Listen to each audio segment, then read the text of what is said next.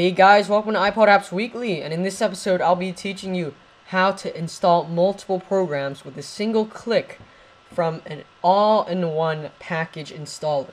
And you download this package from the internet, and you gotta choose which programs that go inside this package.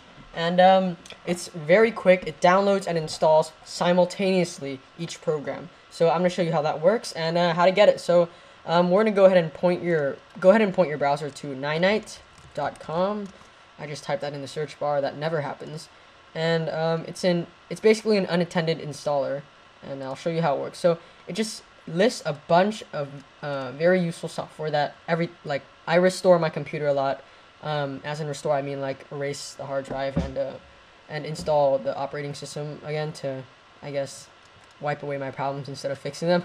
But if I do that, I want to install all my basic programs like Firefox, Digsby, Yahoo Messenger, Thunderbird, all that iTunes and stuff, all over again. And that takes a bunch of time, but not with this program, because with this all-in-one installer, you can actually install all these programs at once, simultaneously download and install at the same time, and that saves you a bunch of time. So I'm going to show you how it works. So let's say I want to install, let's see, I have already installed I have a lot of these programs installed, so I'll just choose some programs that I haven't installed yet, like let's say Chrome or Safari, or let's say Spotify, GIMP, and maybe I want to choose, and as you can see, this actually has a lot of the software that you need for your daily use. It comes with even Steam for your video games, and like Defraggler, that's very useful defragmenting tool, or Image Burn, where you could burn ISOs and stuff.